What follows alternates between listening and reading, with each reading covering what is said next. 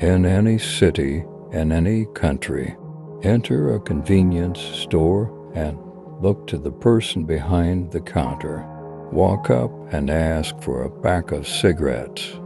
It doesn't matter what kind. While the man has his back turned to get the cigarettes, you must say cigarettes. Why must their smoke be so vile and ash be so? Trail off. If the man stops and looks to the back of the store, run. Don't stop, or they will get you. Keep running until you collapse. You will know if you made it far enough, although, should the man stop and turn to look at you, he will grab a cigar from under the desk. A key will be hidden in the cigar. Take this cigar and he will show you to the maintenance room.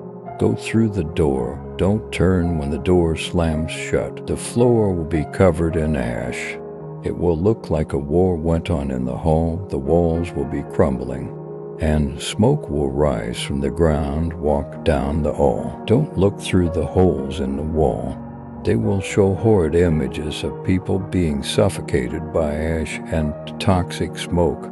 Walk to the door on the end of the hall with the numbers 648 on the door.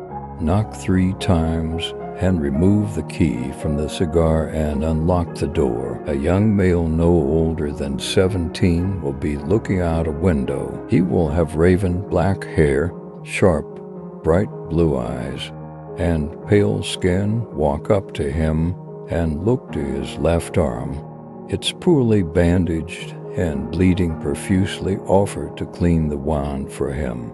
He will nod and lead you into another room. The smoke is thick and gross, but do not cough. He will sit at a black couch with a bucket of water and a towel next to it along with bandages. As the smoke begins to fade, clean his arm. Do not look up at him, for he is watching you.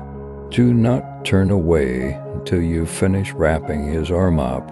The male will turn into smoke and ash and disappear. You must turn around slowly on the adjacent couch.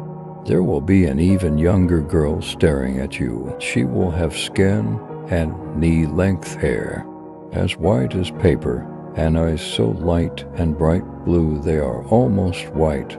She will be wearing a white t-shirt and black dress pants, but no shoes. Sit on the couch where the other male was sitting. Wait for the girl to speak. It can be the second you sit down to nearly an hour before she speaks. But stay quiet until she does. She will ask you one question. What is it you seek? You must wait 5 seconds before replying with what happens.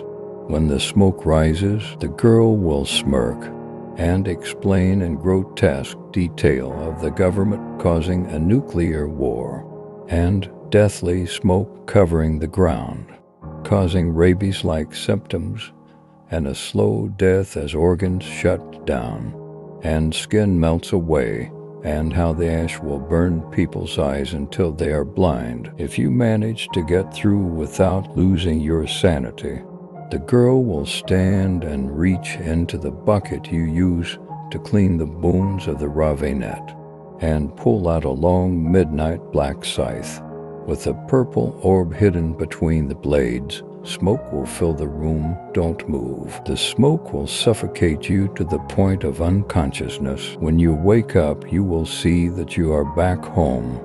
On the wall leans the scythe the girl had picked up. This scythe is object 175 of 538. When the smoke rises, will you be able to fight back?